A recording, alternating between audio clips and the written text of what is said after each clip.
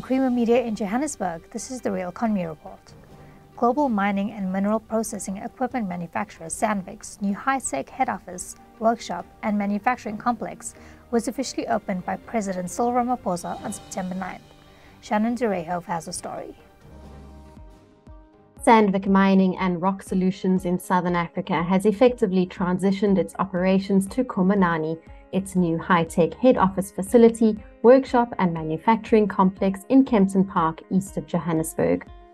Representing an investment of 350 million rand, Khomanani, which accommodates approximately 500 Sandvik employees, consolidates the operations previously undertaken at 5 separate sites. For the first time ever, the company now has its soft rock, hard rock and surface businesses all under one roof. The facility occupies a 62,000 square meter site and is one of Sandvik's biggest and most advanced facilities globally. It has the ability to produce underground loaders with over 60% local content, designating them as proudly South African.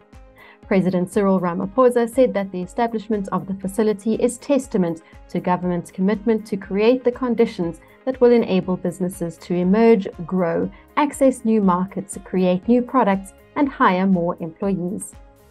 In the State of the Nation address, which I delivered this year, I said that government is working extremely hard to attract investment by creating conditions that would enable businesses to come and invest here, for both big and small, so that they can emerge, they can grow, that they can also access new markets to create new products and to hire more employees.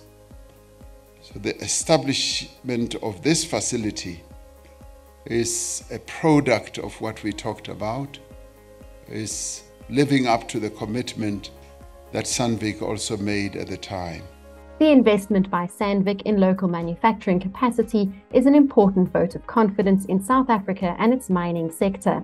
Sandvik President and Managing Director of Mechanical Cutting, Reinhard Reinhardt, said the decision to invest in South Africa was a simple one. A very simple one. South Africa is still one of the biggest mining markets in the world. The resources here are unbelievable. You got the coal, the platinum groups, gold, iron ore, you got surface and underground mining. There is no question to invest here. Meanwhile, Sandvik is proud of Khomanani's environmental credentials, and the company has prioritized energy and water efficiency. Now we have 2 of the facility halls, the workshop halls, already equipped with solar power. We're going to improve that and then to be in the end hopefully far more efficient, or not efficient only but also independent with the solar energy. So that's plan of the building in the first place.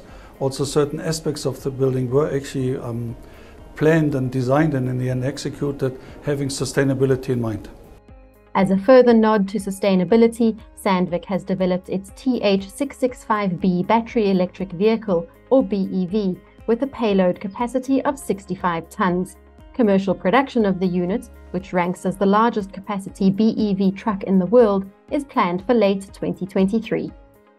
That's Creamer Media's Real Economy Report. Join us again next week for more news and insights into South Africa's real economy. And don't forget to listen to the audio version of our Engineering News daily email newsletter.